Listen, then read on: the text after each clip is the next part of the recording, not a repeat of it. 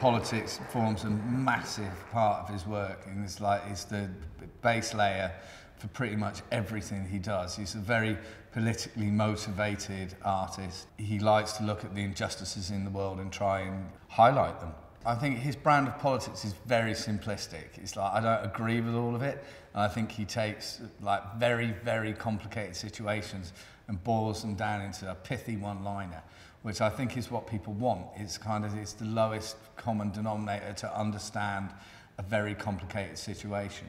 And I think this resonated with the public around the world. And I think, weirdly, it seemed to resonate with all sides of the political classes. You've got, you know, Tories that come and buy his paintings, even though they've got a very left-wing message. And I think he's pumping a humanitarian message rather than particularly left or right. That's what's resonated with the general public. It's a simplistic message that they can understand that works on a humanitarian level.